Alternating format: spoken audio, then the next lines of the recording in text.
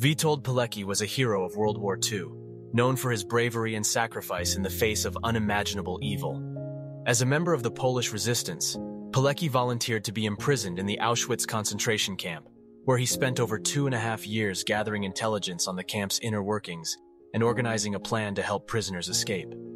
Pilecki's reports on the atrocities committed by the Nazis at Auschwitz were some of the earliest and most detailed accounts of the Holocaust, and were instrumental in helping to build public support for the war effort. Pilecki's ultimate escape from Auschwitz was an incredible feat of courage and determination, and he continued to fight for Poland's freedom until his capture and execution by the Soviet Union after the war. His legacy is one of selflessness and unwavering commitment to justice and freedom, and his story continues to inspire people around the world to this day.